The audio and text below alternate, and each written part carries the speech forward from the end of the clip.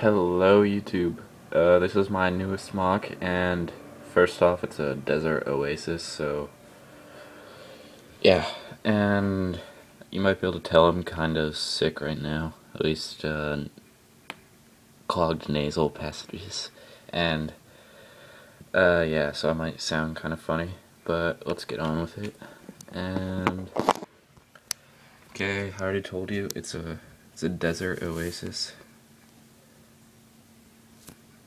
At least that's what it's supposed to be.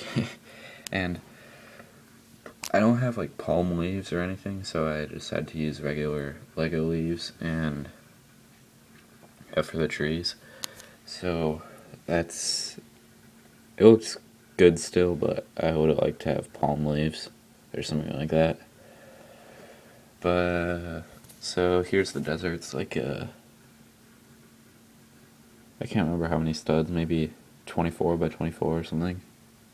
Let's see, 3, 5, 7,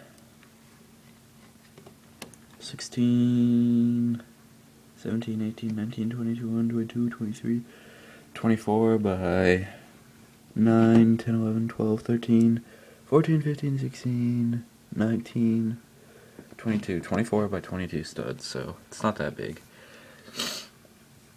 Excuse me. Okay, you see this?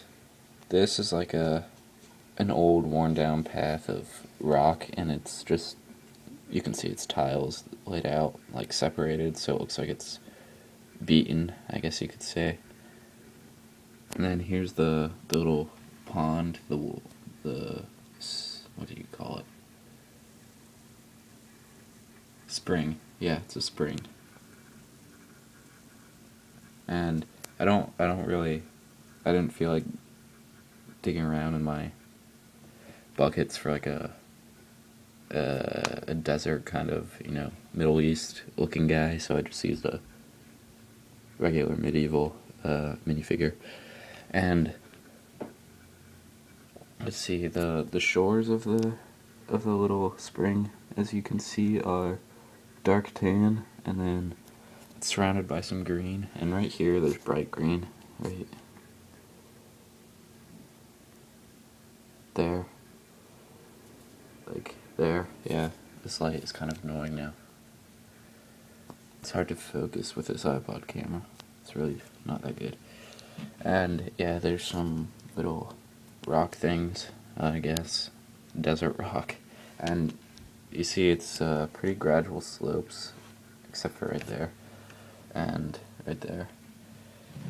But yeah, I'll spin around and you see there are plants, and then the guy, the minifigure, he's getting a bucket full of water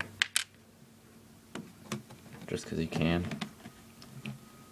And if you see that, you see the water, it's an 8x8 trans blue plate, and under that is a snot technique of medium blue or like the sky blue bricks, and to make it look like water kind of. So I like how it looks. And then yeah, just spinning it around. I